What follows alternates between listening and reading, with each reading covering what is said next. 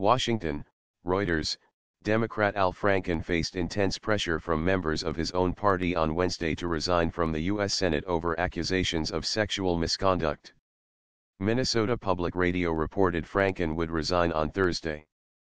Franken, a Trademark's office, said in an email that no final decision had been made and that the senator was still discussing the issue with his family.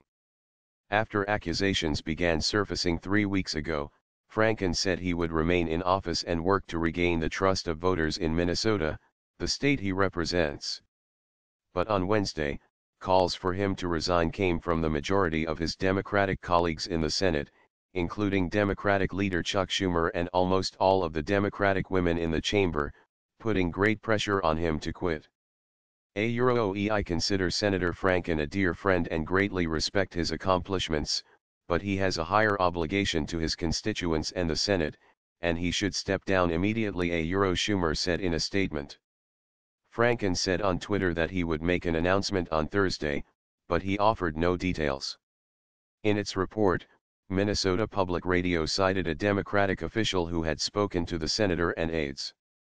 Late on Wednesday, news website Politico reported that Minnesota Governor Mark Dayton Trademark was expected to appoint Democratic Lieutenant Governor Tina Smith to take Franken Trademark seat if he resigned. She would hold the seat until a special election in 2018. Franken is one of a number of prominent American men in politics, media, and entertainment who have been accused in recent months of sexual harassment and misconduct. Another accusation against Franken surfaced on Wednesday when Politico reported that a congressional aide said Franken had tried to forcibly kiss her in 2006, before he was first elected as a senator. Franken denied the allegations, Politico reported. Franken Trademark's office did not reply to a request for comment on the report. The calls on Wednesday marked the first time Franken Trademark's Democratic colleagues had publicly pressed for him to step down since the accusations surfaced. The party Trademark's chairman, Tom Perez, also pressed for him to resign. Schumer called Franken immediately after the Politico story was published and told him that he needed to relinquish his Senate seat, according to a person familiar with the situation. Trademark VE struggled with this decision because he Trademark's been a good senator and I consider him a friend. Senator Mazie Hirono of Hawaii wrote on Twitter. But that cannot excuse his behavior and his mistreatment of women. Franken apologized for his behavior after earlier accusations and said he would cooperate with a Senate Ethics Committee investigation. Reuters has not independently verified the claims against him. Democrats are seeking the moral high ground in the wake of sexual misconduct accusations against numerous public figures, including Republican Roy Moore of Alabama, who is running for the Senate, and Democratic Representative John Conyers, who resigned on Tuesday. Both of those men have denied the accusations against them.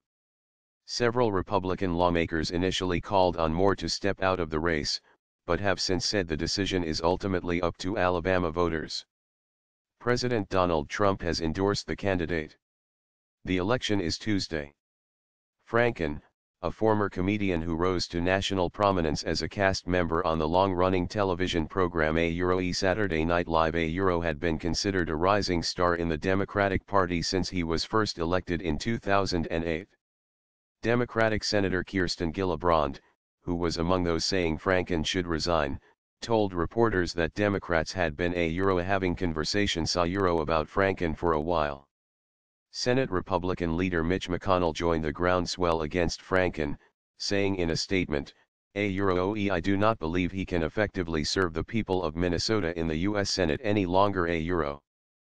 Franken Trademark's Minnesota colleague, Senator Amy Klobuchar, wrote on Twitter, sexual harassment is unacceptable. This morning I spoke with Senator Franken and, as you know, he will be making an announcement about his future tomorrow morning. I am confident he will make the right decision.